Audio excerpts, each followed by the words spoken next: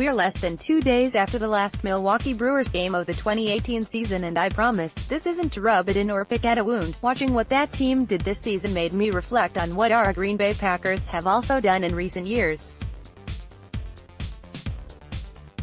How many times have we seen a Packers team destined for greatness and seemingly charmed to achieve the pinnacle of the NFL game, a Super Bowl title, and how many times, since 2010, have we seen those teams somehow come up short? The Brewers had it all going for them. Just because they didn't reach their goal of a World Series doesn't diminish what that team is and will be. Most of the team appears poised to return in 2019.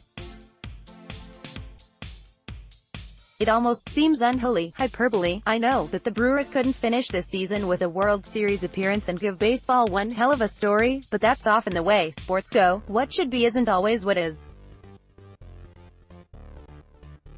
So we come back to the Packers. So many times, right here on this very site, we've seen fans debate over and over about how frustrated they are that the team hasn't been back to a championship game in nearly 8 years.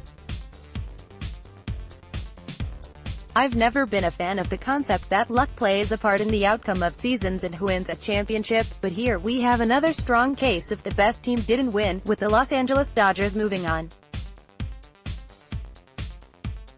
Whether it was game management, a play that was made here, another one missed there, they all contribute to the outcome. If one thing goes differently, we're talking about a different result. Many still feel that the best years of Aaron Rodgers' career aren't being maximized with every season that ends before a Super Bowl appearance. Others say, we should appreciate the success they have had instead of focusing on what they haven't done.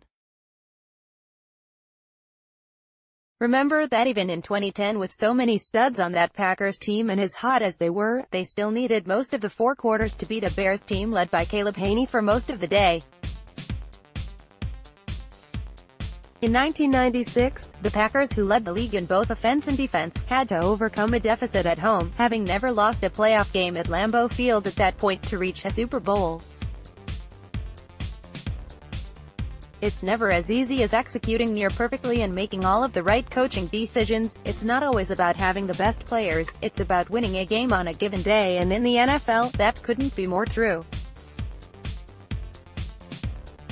Winning isn't easy, and the Packers have done more of it than not over the recent years. Let's just hope they have their given day sooner than later.